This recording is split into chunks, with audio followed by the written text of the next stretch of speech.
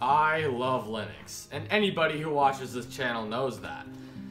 But boy, sometimes there are Linux distros that are so darn bad, it is almost impossible to like them. Now this video was probably a bit unexpected because I usually don't publicly bash Linux distros. But in the end, I give my honest opinion with every review, and this is what it came down to. Real quick before we start, thanks to Donna Murray and Distro Tech for recommending this video. So today we're going to be taking a look at Slytaz, which is a very disappointing Linux distro. The first roadblock I ran into was that I couldn't even get this thing to boot. Yeah, that's right. This thing does not support booting from a 64-bit UEFI system, which, by the way, is basically what almost every machine runs on nowadays. It only supports 32-bit or 64-bit legacy BIOS. I mean, it makes sense because this is designed for older computers, but still, I mean, you can't even get it booted unless you have a legacy BIOS. That meant I had to bring out this bad boy, the Dell Inspiron 1501. This was actually my first computer, and I've actually edited many early JPT videos on this thing. And boy, it was a long and slow process, but I did it. And with this laptop, I actually got Slytaz to boot. But I quickly ran into other problems. Slytaz seems to use its own package base, so it doesn't have anything like apt or something similar. Because of this, there are literally like 50 packages you can install on this Linux distro. It's really not a lot. No flat packs and no snaps, nothing like that. There wasn't even a screen recorder application. I couldn't even get one installed. And since my capture card uses HDMI, which is a luxury this old laptop does not have, I had to just crop the camera right in front of the screen. So that's why you see it's cropped how it is, and it's not screen recording. Sorry about that.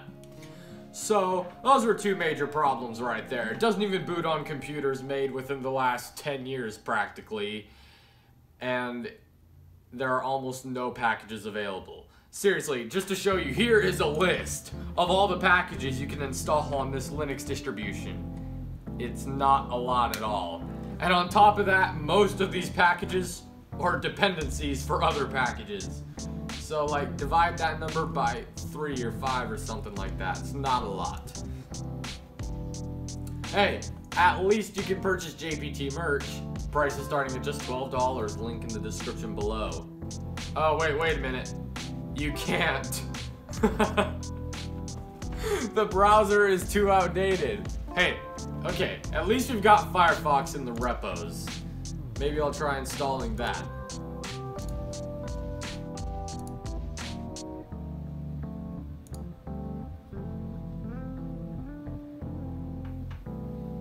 Okay, nothing's happening.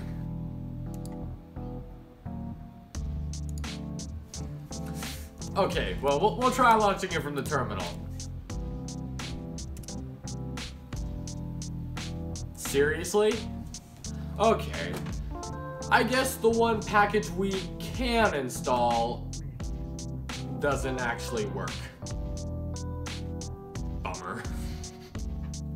Well, on the bright side, this is still free and open source software.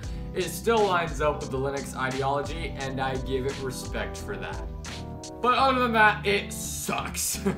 The only thing you can really do is play audio and video files and a few of the built-in games that come with Slytaz. But there are much better options designed specifically for those purposes, such as LibreElec for media playback or Batacera for retro gaming. Those operating systems will also likely still run on older hardware. On the not so very bright side, Slytaz is a very lightweight system using just 88 megabytes of RAM, which is possibly the lowest I've ever seen on a desktop operating system. Because of this, I can honestly see this distro being useful for turning many old machines into servers, but as far as the desktop goes, this distribution absolutely sucks. I mean, sure, it makes your computer faster, but what's the point of your computer being faster if it still doesn't do anything? In my opinion, this Linux distro is obsolete and serves no purpose. Yeah, it's a little harsh, I know, but it's my honest opinion. Thank you guys so much for watching. I'll see you next time.